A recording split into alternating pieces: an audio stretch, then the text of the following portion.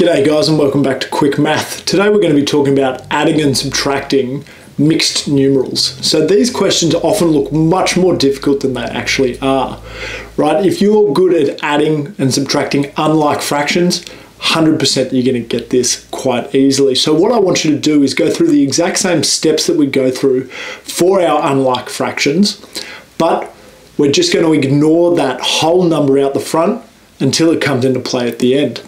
So if we've got an example here like this, we've got 3 1/4 plus 6 2/5 equals what? So the first thing we've got to do is make the denominators of the two fractions the same.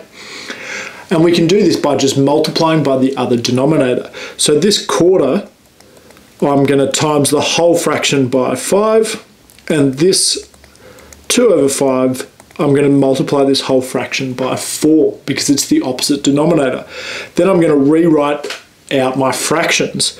So I've got 3 5/20 plus 6 8/20. Now here I can add our fractions together, okay, and then add the whole number as well. So I've got 13/20 is my fraction, and then the 3 plus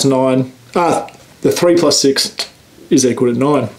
And that's my final answer. Obviously, you still need to check for simplification if possible, but that's all we need to do. The only way that this gets a little bit harder is if our answer ends up with an improper fraction within a mixed numeral. All we have to do there is add one whole to the number out the front. So for example, in this question, we're going to follow the exact same steps as we did before. We're going to multiply this by the denominator 5 and multiply this by 6. This gives us 4 25/30 plus 3 24/30. This here, we add our denominators this like we did in the last example. So we've got 7 and 49/30. But because that's an improper fraction, we can take out one whole minus the denominator from the top or from the numerator. And so that leads us to have 19/30. But instead of having 7, we've moved that whole one from a fraction out to the front. So we're left with 8 19/30.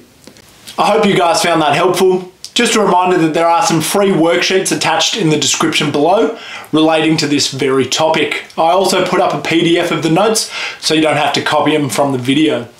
If you do need any additional help, please don't be scared to send me an email. And don't forget, subscribe to the channel for some more quick math.